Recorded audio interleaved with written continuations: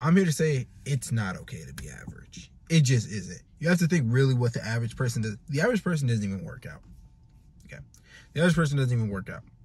The one of the most basic things they can do, they don't even work out. And to even bring it back to even more basic, the average person can't even control what they put into their mouths. Average person can't even control what truly is average. I thought you always have to have the mindset of wanting to become above the average. I think all humans in society should have the mindset of wanting to become above the average. Because being average is absolutely nothing to inspire towards. The average person doesn't have $1,000 in the bank account saved. The average person makes, what is it, like 33 grand a year? The average person is over 10% body fat. I actually think it's more like the average person is over 15% body fat. So the average person is overweight. Just on average. We're talking about in America, right? So when I see these videos telling you guys, oh, it's okay to be average, it's okay if you're average, it's just like, no. Because think about it like this, right? On a wider societal scale, if we just tell every single person in the world that it's okay to be average, what does that do to society? It creates a society where we do not become better than ourselves. Like, it wasn't average to brush your teeth every day, but since everyone started to do it, now it's average. I dream of a society where people are taking exercise seriously. They're taking what they eat seriously. They're taking their diet seriously. They're fulfilling their purpose. They're not just going to college, doing a random ass job, and then being like, yo, that's what I'm doing for the rest of my life. They're fulfilling a purpose that they're actually passionate about. That's the society I dream of. So the things that we've done in the past were deemed as average, and these were things that are not that great. So if we call everyone average, oh, it's okay to be average, you can be average, you can be average, you can be average, how are we ever going to progress as a society? On the individual's perspective, do you think it's average to retire your family?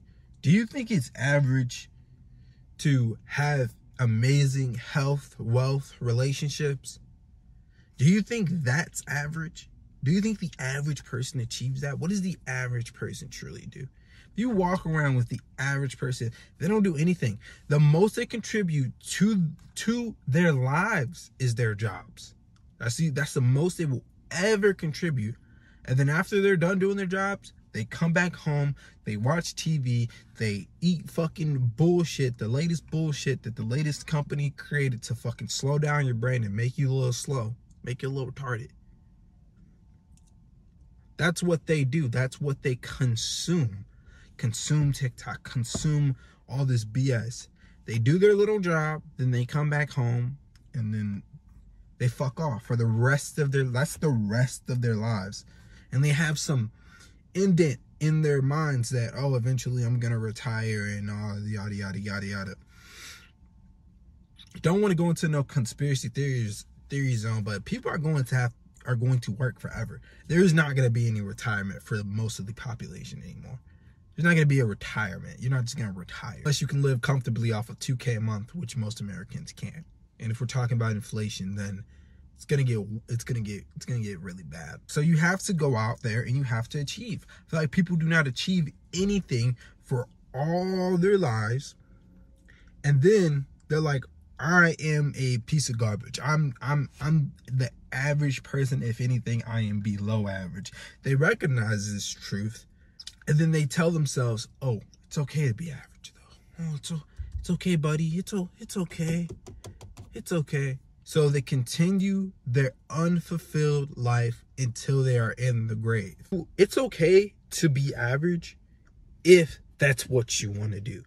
But if you don't feel like that you should be average, then don't. If you feel like you are a more ambitious person than the normal sector of society, then do that. Then go after your ambitions.